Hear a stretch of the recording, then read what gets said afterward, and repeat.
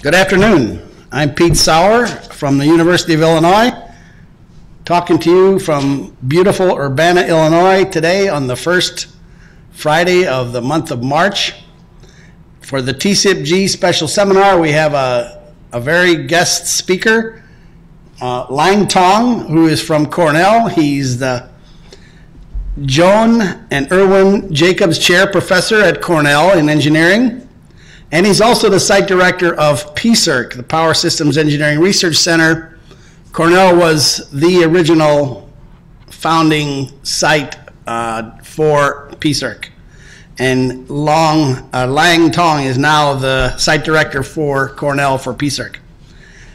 I would like to, he got his PhD, his bachelor's from Tsinghua in China, but his PhD from Notre Dame. And he's had lots of things. His bio is published. I'm sure you've seen it if you're listening to this. And he has lots of prize papers. What most people don't realize is that his parents are alumni from the University of Illinois. One of his father was an ECE alum from Illinois, probably back in the 50s, I'm going to guess. And his mother, an English major from Illinois. So Lang has been back here quite a few times, and we consider him a grandson or something, or a son of an alum. I'm very happy to welcome Lang Tong for our seminar today. Lang. Thank you so much. Thank you so much, Pete. Yeah, this is Illinois is a special place, and I think if my parents didn't work as hard when they were doing their thesis, I could have been born here, and son of Illinois. I will be talking about dynamic data attacks on power system real-time operations. This is a joint work with Oliver Cosset, who is now assistant professor at Arizona State, my student Jin-Sub Kim, and my colleague Bob Thomas, who first introduced the problem of attacks on power system to me. So I'm grateful for his input. So the key ideas here, hopefully summarized in the title. So I'm looking at dynamic data attack, by which I mean that attackers is able to assess the situation, adjust his attacking strategies. So the emphasis is going to be on real-time power operations. So I'll be more specific about that. Just as a background, let me start by mentioning the 2003 Northeast blackout.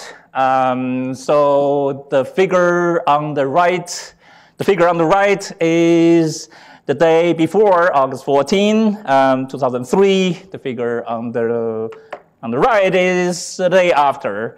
And you can see that the light in Albany here and is significantly dimmed. Buffalo and Toronto is totally dark. You can't find Ithaca, New York in any of these two. But so significant things happened on that day. It started at 4 p.m. In fact, the first event that's relevant to the blackout started around noon of that day. So there's a 4-hour time period before the actual cascade happened. It lasted 4 days. 55 million people get affected. Lost billions of amount of economic impact. Now, so there's a long study on what really causes this. What I focused on was the pre-blackout events. So events that eventually led to the cascade failures. There are a few things that are extremely important. One of which is the topology errors in the very early time of these blackout sequence. What happened is that their line got tripped in denoise, Bloomingdale lines, and that change of topology was not recorded at the ISO control center. So these discrepancies in the topology used to do state estimation and actual topology caused sort of the online state estimation not functioning. So it was taken offline and we're trying to fix it. So during the time it was trying to fix that, additional discrepancy happened. So as a result, from the first event at noon to all the 2 minutes before the blackout, essentially the power system online state estimation was not in use. Okay, so there's a very significant things that attributed to state estimation, but of course there are many other aspects of these as well. Now, that event was caused purely by accident. Then in the context of cybersecurity, a bigger question is, can such black cloud be fabricated? If malicious actors try to penetrate the network and create something similar. I don't have an answer for that, but intuitively, if coordinated attack and with sufficient resource, this should be a significant concern. Okay, so this is a brief abstract of this thing. So what we're considering is a power networks, and what is illustrated here on the right, and on this bus, that's where a lot of measurements are taken, in particular the breaker states, the power flow measurements, possibly PMUs. Those data are propagated or transmitted, communicated to the control center. What's on the right, on my right, on your left, is a recent paper that discusses various vulnerabilities of the information network. My focus is not going to be on the computer systems where it is vulnerable. Nonetheless, there are studies that describe this SCADA system or the system that collect data were not designed to provide robust authentication and also to take into account the potential of adversary attacks. Okay, so my premise is going to be that adversaries may break into the power system information network. Okay, so I'm going to focus on assuming they are able to do that, what kind of things they can do to affect the real-time operation. Okay, so here is outline. So I'm going to start by talk a little bit about state estimation, because state estimation is the fundamental component in power system real-time operation. So that's where data get collected and processed, and the information coming out of the state estimation are used to make real-time decisions. So I will look at some classical ideas in observability, classical notion of when you can estimate a system state, and correspondingly when you can make attacks unobservable. Okay. I will then focus on what I call the subspace techniques for attacks. The idea here is attacker, even though they may be able to penetrate network, they may not have precise all the system parameters. So in the era of large data, what can they do to develop data-driven techniques that by monitoring the system, try to figure out strategies to attack the power system state estimation. I would then look at what I call the DOS-like attacks. This is not the traditional denial of service attack in the sense that the computer servers are not available. So what do we mean by denial of service is that to make control centers operation in, for example, real-time operation not functioning. Okay, by creating, by injecting malicious data, essentially the control center is not able to come up with solutions. Therefore, because this is operating in real time, I don't know what's really happened in real world, but if you cannot send real-time dispatching on a minute-by-minute basis, so this will be a significant problem.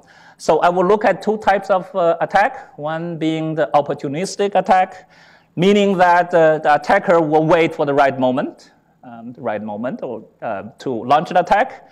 The other one is more insidious in the sense that the attackers try to drift the system operating point to certain boundaries, therefore leading to the solution of dispatch not existing. Okay, so that's roughly the general idea. I was told that I should talk a little bit more technical things. So the idea, the theme here is to develop graph and algebraic techniques, okay, to characterize unobservable attack, to be able to construct actual attack vectors. So I'm going to rely primarily on graph models and matrix operations. Also, we want to develop dynamic attack strategies from a geometric view that characterize security constrained economic dispatch. So that's the fundamental building block in real-time operation. It's very difficult to attack such a system when you write many equations with optimization in them. So the insight of this attack comes from a way to characterize the solution geometrically. Okay, so I think once I describe that, probably the strategy to achieve this attack or to construct this attack will become more clear. Okay, so that's my plan. So let me first talk a little bit about what are the real-time operations I will be dealing with.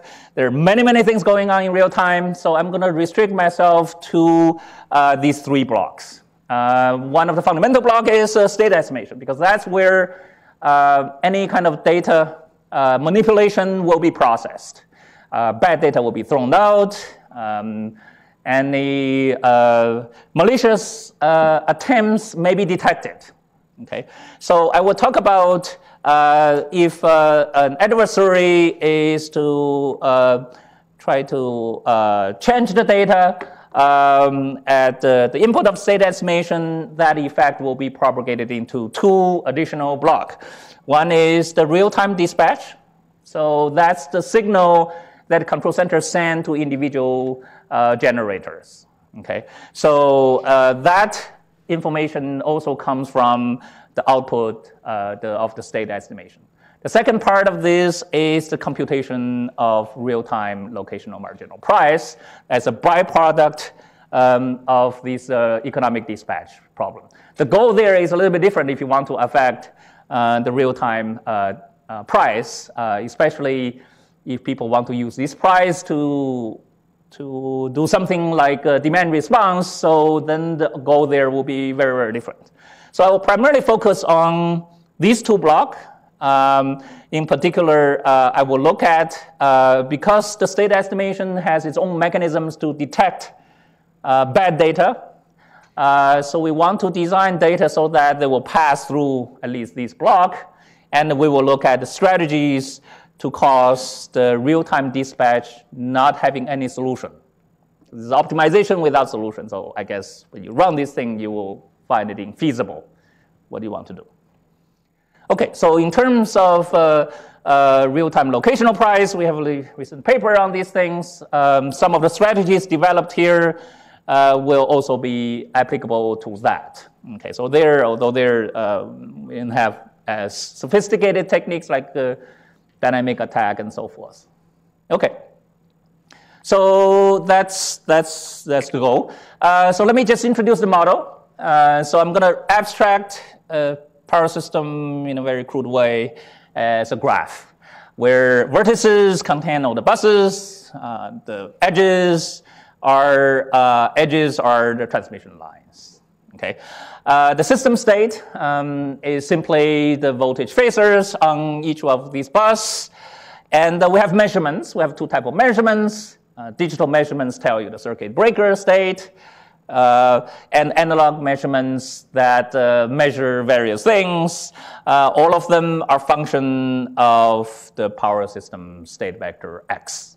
And of course, this is also a function of the network topology, and often it will also have noise involved here. Okay, so this is the model, very crude, but that gives us enough description of the problem that from which we can draw some insights of the strategies of in attack and also countermeasures. Okay, let me first talk about state estimation. It's a very simple idea. Well, I'm not talking about the sort of the optimal state estimator. This is sort of an efficient or simple way to implement them. At the input of, you have the analog meter measurements, you have the breaker state. Together, you come up with an estimate of network topology. Okay. Now, given the network topology, then you estimate the state. So, which is voltage phasors on all the buses. After you have done that, there's an important component called bad data test that essentially tests whatever your estimates against what you have collected to see these two things match against each other. Okay, if they are close to each other, it's deemed that your estimates are usable. They will pass to the next stage. If the discrepancy is too large, then there's something wrong. Now, what happens afterwards? There are many different things you can do. Now, one of the actually quite a useful things people do would be a bad data removal. So you look at where, at what meters that discrepancies are significant. You may choose, because there are a lot of redundancies in the system, you can choose to remove those data so that perhaps those data are just outliers. Okay, so there are specific ways of dealing with bad data. Okay, certainly if it's a too big discrepancy, you will be caught. If it's consistent showing up, the further investigation will be warranted. So, okay, so the state estimation is a rather simple one. It's a simple least square. Once you have, I don't know, I should point out here. Once you have the estimated topology, you are essentially fitting the things you measured and things you find the best possible fit by choosing the state vector. Now, bad data test is simply looking at the residue error, and you weight it properly, you set a threshold. If it's greater than threshold, you will fail, and less than threshold, you pass. Okay, so this is all we need. Okay. Now, the most important thing in this aspect is observability. Intuitively, that's nothing but, do I have enough measurements to determine what's the state of the system? So classical concept I'm drawing here is that suppose Z is the measurement, X is the state, power system is nonlinear. You're given the particular measurements, you may have multiple solutions, but we know roughly where the operating point is. So locally around the nominal operating point, once you know Z, you roughly can figure out what X is. Okay, so if we linearize things around x0, the operating condition, we can view this roughly locally as a linear equation.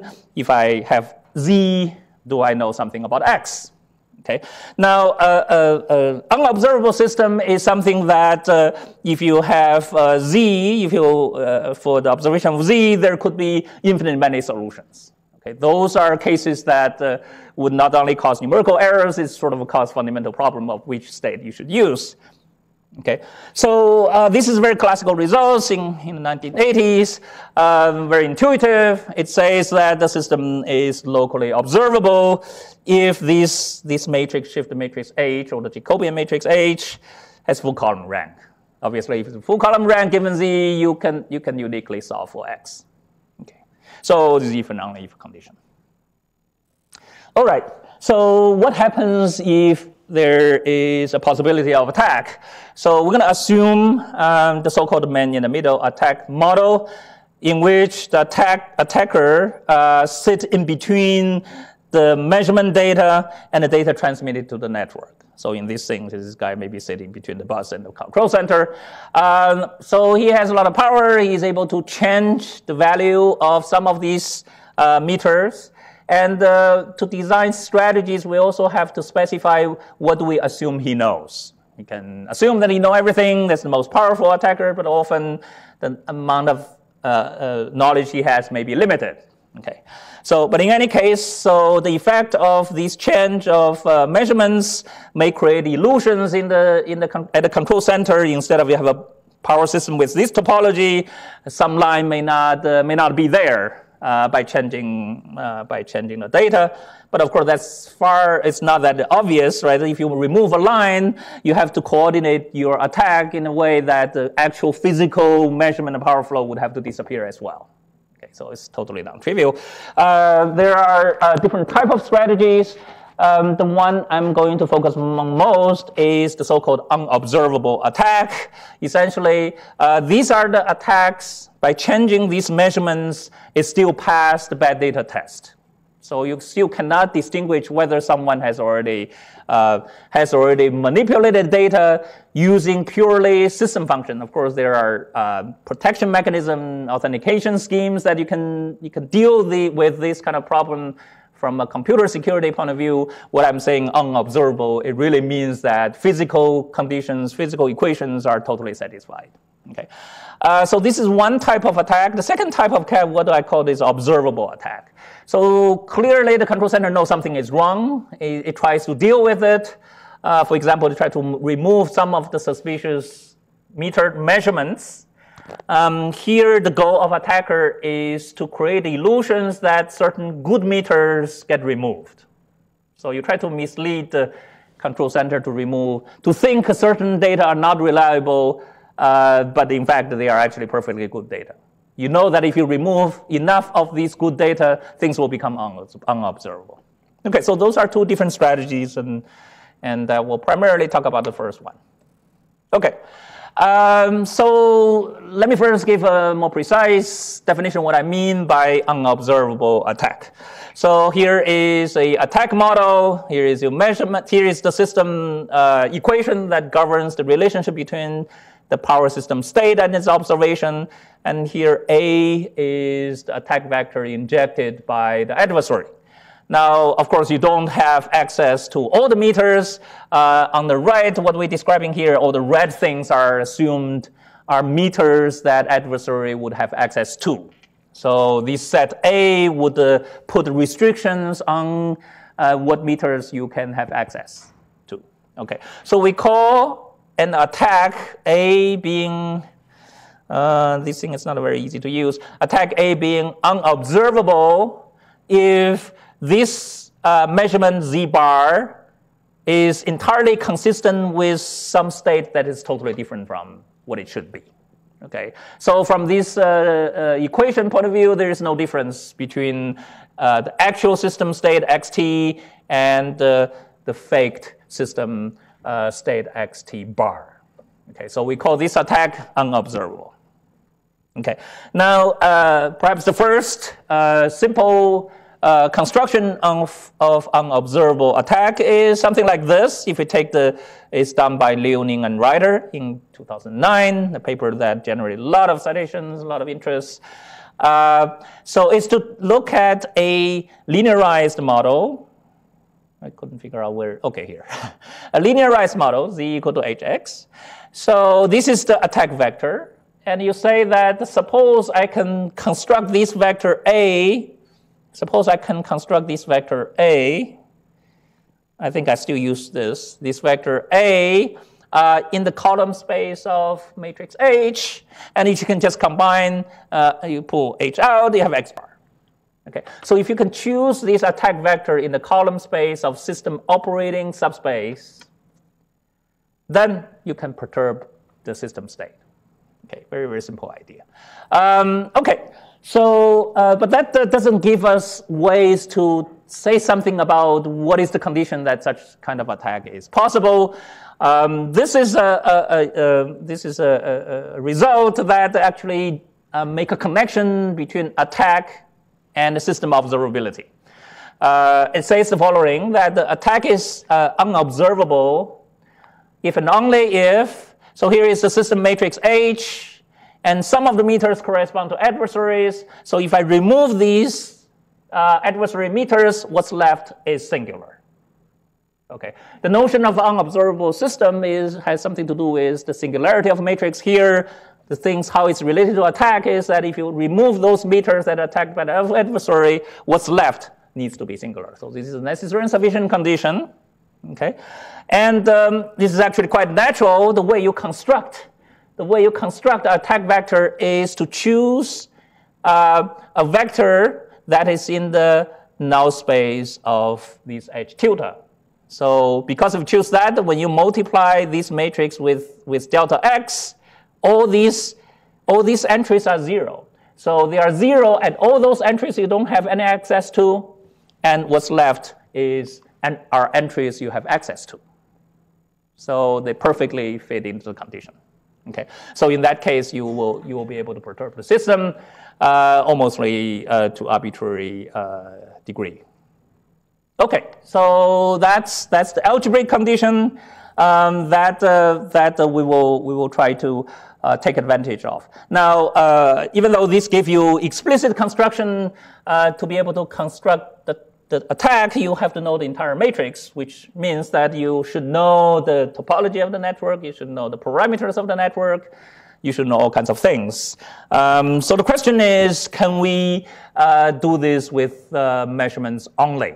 So can we learn the operational subspace? Not go through learning the topology, collect data. Can we get something that effectively allows us to construct the attack? Okay, so this is a very old idea in signal processing, radar, and many different applications. So let's consider a linear model, like we're DC model. So where Z of t is the measurement, H is the matrix, X of t would have been the system state. We're going to assume that the original system is observable. So that's a reasonable assumption. H have full rank. If I just compute the sample covariance of this matrix, take Z and times Z transpose, if you compute the column space of RZ hat from the sample covariance matrix, one can show that if the sample covariance matrix of the system state is non-singular, then this subspace from the sample covariance matrix is the same as the system parameter matrix H.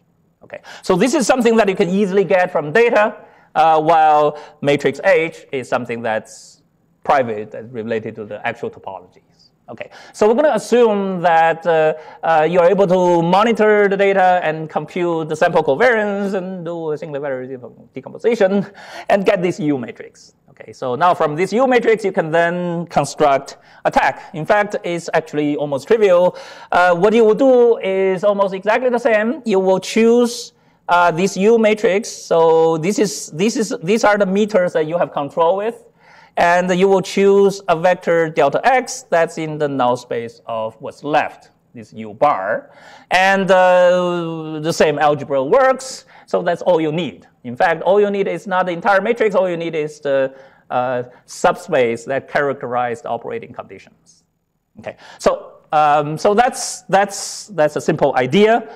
Now, that doesn't tell you where, for example, if you're an attacker, you may be wondering, where should I put the meters?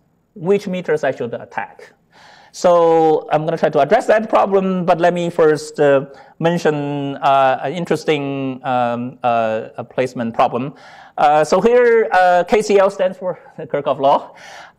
So we look at two different meter placement. One is the meter placed at the injection, the other one meter placed in this. Now, because of the Kirchhoff law, these two things give you identical information. Because if you know any of the three, you should be able to determine the fourth one. Okay, so these two placements give you exactly the same information. Okay, for example, here is a network that you have meters here, and the information you collect from this network would be identical with the information collected in this network, because the only thing different between these two is the meter here on the injection. Here the meter is on the bus. On the transmission line that they attach to the same bus. Okay, so this is the basis of this interesting work of Comholz, Clemens, and Davis in 1980. So it will say that we're going to consider meter assignments where all the branch meters are fixed. Now you are allowed to move the injection meters around, either stay where it is or move to a line that is attached to the same bus. Okay. Information-wise, they give you exactly the same information to determine whether the system is observable or not. So with this, one can come up with conditions when unobservable attack exists from a graphical standpoint. Here it says that attack is unobservable if and only if you remove the adversary emitters, the whole network breaks into parts. So in other words, once you remove the adversary emitters, the network creates a cut. Okay, here is an example. Here is a set of meters in a network. Suppose I remove everything related to, so I create a cut. Here I have 3 edges, and I remove all the meters. So if I attack all the meters associated with these transmission lines, including the one on the bus that's attached to this, okay, then the network breaks into 2 parts, and such attack cannot be detected. Everything would be consistent. So this changed the problem from an algebraic condition that checked rank to a graph problem of where you attack to create cuts. And it is the cuts that really create these unobservable attack. Okay? So here, after I remove all the red ones, clearly on this cut, there is no meter on them. Okay, so there's no meter. So 2 things cannot be connect with each other. All right, so then you may think about, okay, so what is the minimum meters I have to attack the system? Okay, so here there's a notion of security index that's introduced that basically says that what is the smallest set of adversary meters to make the system unobservable. Where do you find it? Given the graph, how do you find them?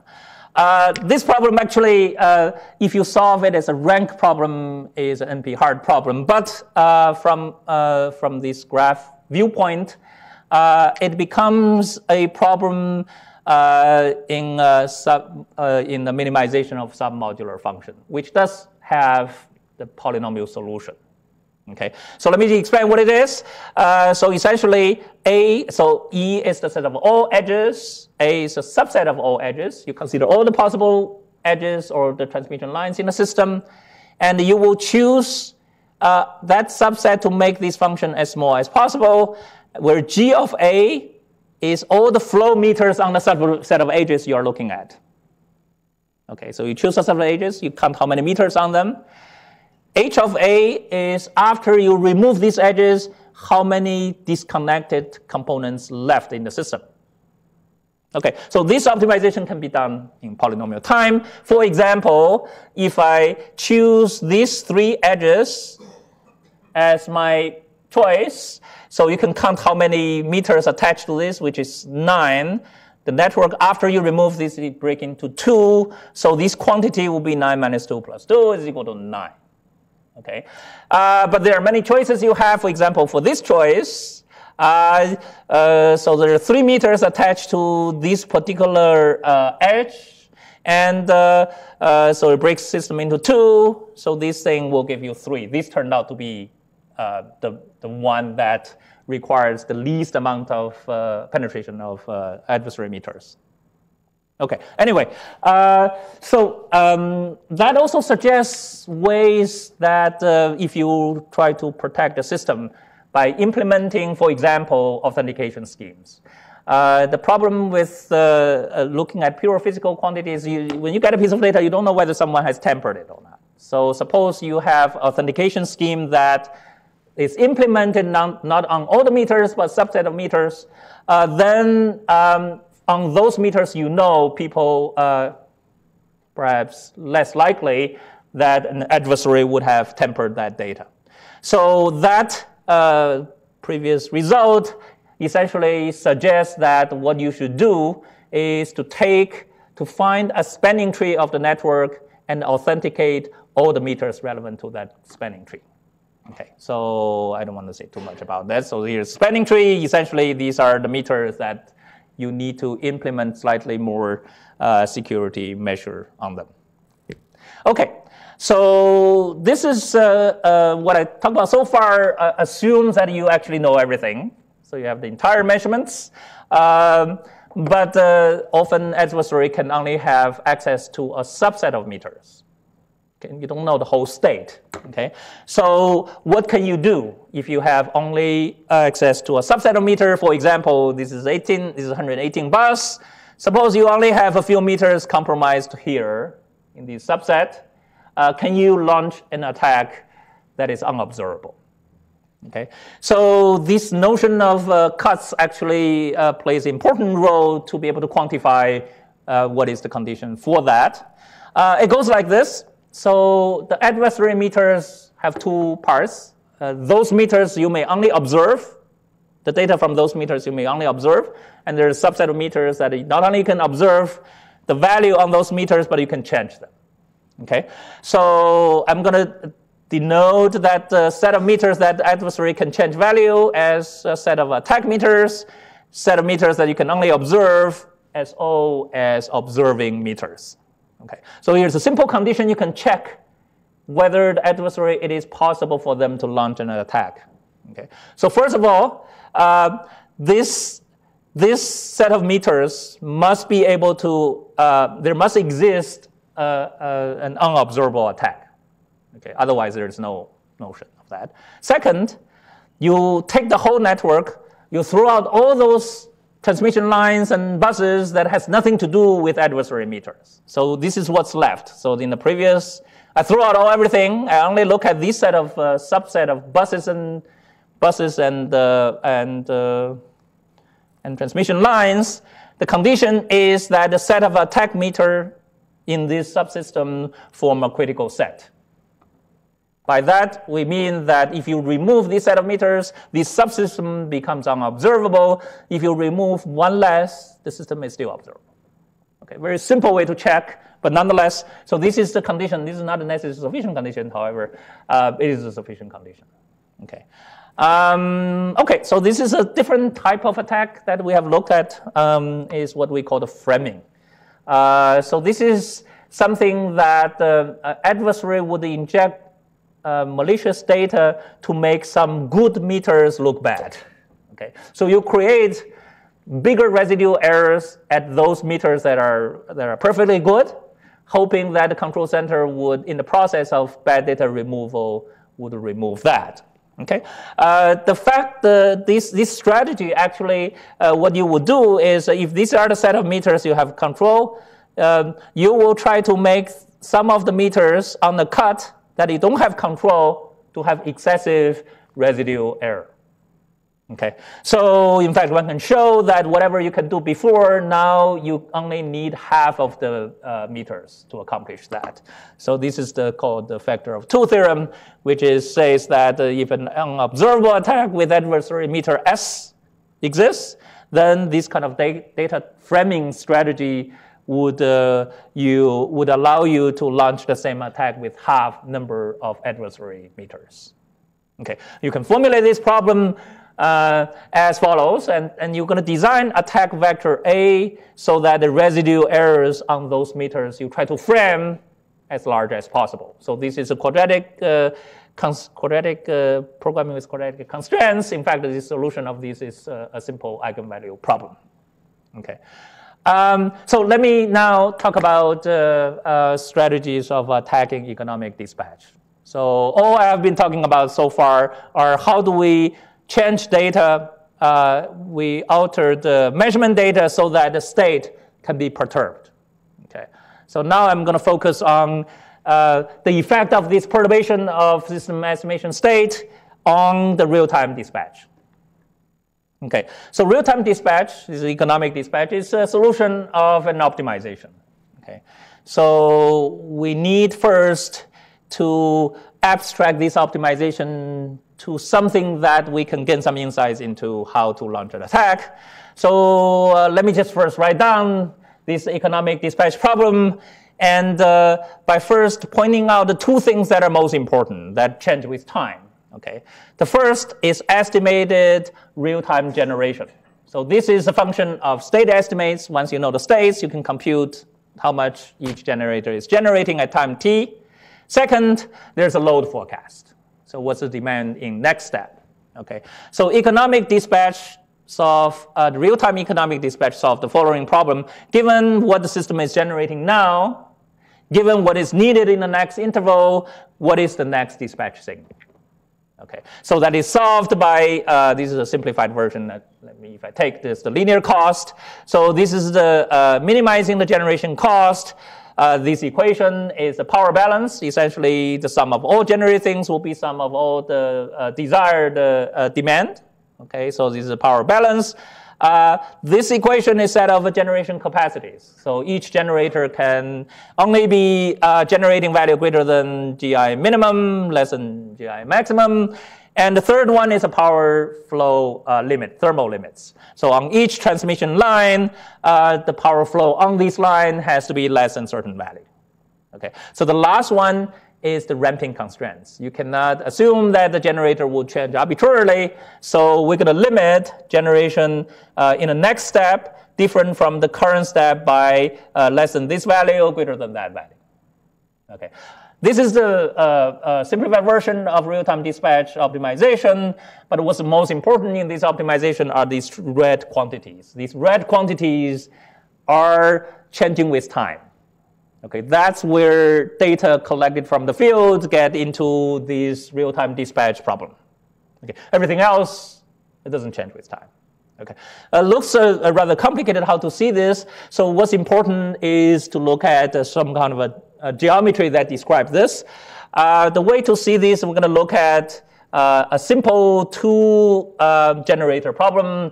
You have a G1 here, G2 there, and this bigger box is essentially what's allowed the generation limit. Okay, so each generator would stay within this interval. Then there's this line, 45-degree line, that indicating the power balance. So this is the sum of all demand in the next interval. G1 plus G2 would have to be equal to that. Okay, so your solution should be on these 45-degree line. Okay, now this triangle represents thermal limit. Each one of these represents the equality condition of thermal limit. So on one side of that would be the thermal limits get satisfied.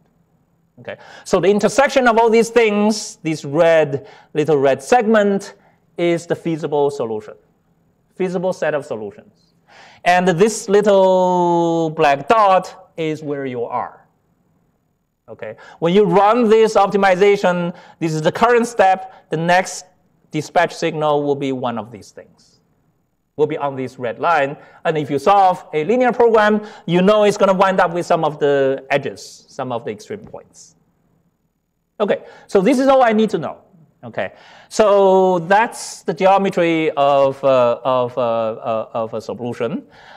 Suppose that at this moment, so this is where you are, and this segment is the feasible solution, and the next step, the dispatch signal sent to everyone would be going there.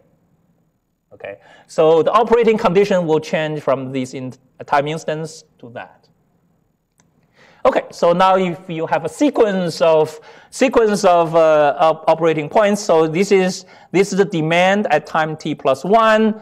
So you are here, the dispatch signal will be there. If the next demand is this line that gives you this feasible set, the next step will be there. So as time goes by, the demand function, demand level changes, that creates a trajectory of the dispatch signal points. Okay, so this is the normal situation. Okay, if you look at the long sequence of time, so these are like time snapshots at different time. Okay, so let me go back to attack. Okay, so again, this is the model we have. So here is where the system state. Here is the measurement. Here is where the system is. This is measurement. The adversary changed the measurement. The control center is not able to detect it. And then this is what control center sees, the actual system state. And I should also stress that the amount of change on the meters should be limited. For two reasons. One is a dramatic change in this measurement value would immediately get detected. Second, we're designing attacks based on a linear model, and that linear model is only accurate when the small step change works. So we usually would limit how much step you can move. Nonetheless, if you change the measurements, that the system estimates of the state would change as well. Okay, so here is the reason that we're gonna limit that amount of change that each step you can make. Okay, so that's the basic attack model. So I'm going to look at two attacks. So I'll just show you roughly what's the inside here. The first one is opportunistic attack. So as an adversary, you will wait until the system operating conditions that reach somewhere close to the boundary points, and then you inject data so that this feasible region disappears. Okay. For example, this is a case. This is the power balance. Let's say currently you are here and you have intersection there. Suppose you create an illusion that to the control center, your current state that gives you this point. Clearly, with the ramping limit, the control center would have no solution to solve this problem. Okay. This applies to power balance. This applies to all the thermal limits as well. And you can actually set up an optimization problem that to direct what is the direction of moving this for the attack. So this actually is also a simple optimization one can do. Okay, but this you have to wait. You have to wait until the right moment. Okay. Okay. So a slightly more interesting one is dynamic attack. Here, instead of waiting for the opportunity to arrive, you try to drift the system. You try to move the system to a particular direction. Okay. So let me first start with this figure. Again, so here is where you are. This box represents ramping constraints. So this is the power balance. This red segment is the feasible set of solutions. Okay. Suppose now you let the control center believe that instead of at the black dot, it is at the red dot. Then at the control center, you would have solved this problem based on the red box, and the solution, instead of it supposed to be here, it moves to here. It is somewhat closer to these particular boundary points. Okay, so now the game is you moved one step. Okay, so can you do this in a consistent way so that we will move to the boundary? For example, if you move to somewhere here, then whatever the strategy you develop in the opportunistic attack would apply. So if you do one more step, this becomes not feasible anymore. Okay, so this is a dynamic problem that you can perhaps set up a dynamic optimization. Well, now we don't know how to do that. We'll just take a greedy technique. So at any particular time, you choose a particular direction that looks most promising. You drive toward that direction. Okay. Of course, you can do this adaptively every time you look for the best, but you can also do it in a persistent way. Just go one direction. Okay. So you can also solve, once you have decided which direction to go, you can solve a optimization problem where you optimize the attack vector subject to how much change you are allowed to use. The goal here is to make this segment, the blue segment, move as much as possible toward a particular boundary point. Okay, so that's essentially is the inside of these greedy strategy that we have done. All right, so let me just show a little bit about this simulation is artificial, but anyway, so this just illustrate how long does it take? Like the type of metric you need to measure is how long does it take for you to actually achieve, make the control center believe there is no feasible solution. Okay, so this is the load change, and so these red meters are meters that are attacked by the adversary. Clearly, in this case, you can create two cuts out of this. You already know roughly how many dimensions you can have how many dimensions you can have in this type of directions you can search. In this case, it's a two-dimensional case. Okay. Okay, so you implement this, you run simulations. My student runs simulations. So these are within 30 time period, how many of them are successful. So the x-axis is if you're allowed to perturb 5% only, most of them not successful. 7%, there are few of them successful. 9% perturbation, you can see start to increase. So the bigger one is the dynamic attack. The red one is opportunistic attack. So essentially, it's one-shot case. Here, if you increase the horizon that you're willing to wait, obviously everything grows. Okay. One can look at the distribution. One can look at the cumulative function. Here is the attack durations. Like 10 intervals, 20 intervals, 100 interval. These are different level of perturbation that you're allowed to do. This is 5%, 7%, and 9%, 11%, and 13%. Okay, I don't know how much you can read out of this. Anyway, this makes sense. And to increase the attack power, you will achieve infeasibility much faster than use small amount of perturbation.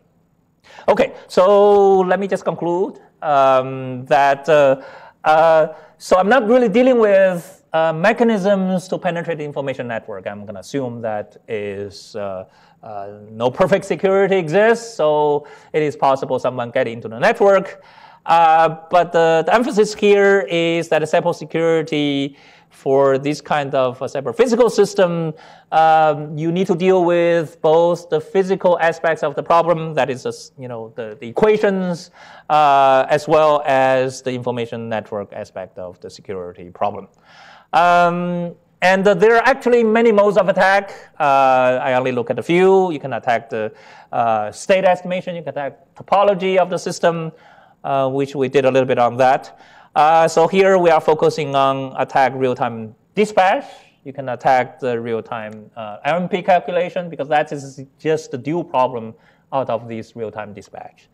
You can also look at the real-time contingency analysis. So if you take the state estimate, use that in part of your contingency analysis, you can make the analysis think there is no contingency happens while there is something there, or creating false contingencies that then you have to do something about. Okay, the things I find the most interesting is, in fact, a data-driven approach where you have a dual purpose of meters, that one collect information that you learned operating conditions, the other one, once you gain enough information, you launch the attack. So that's sort of a capture that that's this line of research. I'll point out a few papers. So we looked at in terms of what are the observable attack, characterize the graph conditions in the first paper, and we look at the attack on topologies and a bunch of related things. So that's all.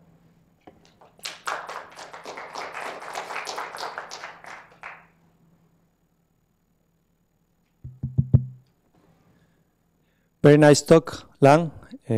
Really nice results. I have just a question to make sure I understood the connection between the first part and the second part. So in the second part, all you are relying on is the corruption of the injection meters, whether they are essentially measuring injected power, just load. And I guess the connection with the first part is that you want to corrupt those to make sure that they are unobservable. That's how you are connecting things? Not really. So the first part deal with change the actual system, estimated system state. Correct. Now, you want to change it in a way that the bad data detection cannot detect it. Right. So that's the unobservable part. Yes. The second part deals with using the system, estimated system state to compute each one how many it generates. So this is not just the generator meters. Actually, the way they do is you use state estimation to compute what everybody is generating. So this could be beyond, you use other meters as well, not just the meters on your own generator. So what you're saying is that you use the solution of the state estimation problem to compute the injections that then go into the real-time economic dispatch. Correct. I see. In fact, you use that as a way to check if someone is following the instruction or not. Right. So that's the connection, really. Yes. Okay, yes. Thank you. Thank you for the clarification. Very nice. I got a few questions. The first one is, for the first part, you can locate the adversary meters, but what about those detailed values that you want to inject on those meters? Do you want to decide that, or just it is just okay? Just make sure that the arrow is out of this residue. Okay. I'm not sure I actually follow the question. The point is that from what perspective you're looking at it? Are you looking at it as from perspective of an attacker, or you are looking at the perspective from a system operator that tried to? I think it's from the attacker, because from the attacker you can locate those meters. You know the meters. So there are two things. One is you want to select a set of meters that you want to attack most efficiently. Yeah. Second is once you have selected, what are the values you use to attack? Yeah, that's right. How you decide those values. Yeah, so the values you use to attack can come from the subspace of what you have learned. Okay. So there are explicit constructions that to use the vectors that in the null space of these subspace. So that actually has specific constructions of what are the values to use. Because also following this question, because also you want to the system administrator to exactly remove those adversary meters. Yes. So I was wondering, so you have to guarantee that all the other meters has no arrows. In this way, it seems that you have to also modify the measurement from the other meters and guarantee that there's no arrows. So like you first have to removing the arrows from the other meters, and then try to removing those arrows, sending those measurements to the administrator, sending to the control center, and sending the compromised measurement for the adversary meters. So I guess I don't know whether this is also correct in my thinking or not. I don't. For example, there are two sets. In my mind, at least. Okay, there are two set of arrows, set of meters. One is adversary meters. The other one is the other meters. Normal meters. Normal meters. Adversary meters, you want the control center to think this meters has arrows, so they will remove it. So from the attacker's point of view, in order to make this attack successful, you have to make sure the adversary meters have the arrows, and at the same time, you have to make sure the normal meters don't have the arrows. Oh, okay. So you are talking about those framing attack? Is that what you are thinking? So there are two strategies. One is you inject errors so that the control center cannot see. These are what's called unobservable attack. So control center cannot see. Okay. Yeah. So that's one strategy. Second strategy is you want control center says something is wrong, and you go through your data and identify set of meters you think is wrong. Okay. So for that strategy, I want to make sure that the normal meters exhibit larger residual error. So you design you have a control of few meters. You inject data into those meters such that the residual error on some good meters become large. So that's the strategy, so that those meters get framed and get thrown out. Once those meters get thrown out, then effectively it reduced the number of good meters in the system. So that was the goal. The other thing is about that attack on the economy dispatch. I was just wondering whether in your experiment you measure the amount of, or quantify the loss of the cost that can be achieved from your attacks. No. So our goal here is not to reduce the cost. Our goal is to make the problem doesn't have solution. Okay. So in a way, it's harder to do because harder to compare with that, right? So the goal is the control center run this program, then no solution. Okay. Okay. So that's the measure of success. The last one is probably a little bit beyond your presentation. It's just because when you're talking about the false data injection, you always say that the attacker can achieve through the man-in-the-middle manner. So, but from the cybersecurity point of view, if you give the attacker the privilege to modify the data, I assume that they have the privilege to modify the control command that directly sending to the substation. So in this way, hope to see your comment whether this is more easier to perform attacks than just focus on the inject the false data and solving those equations. Thank you. Yeah, I think clearly what we do is limited. So, yeah, I see the signal that is. Okay, let's thank Lang again very much. Thank you.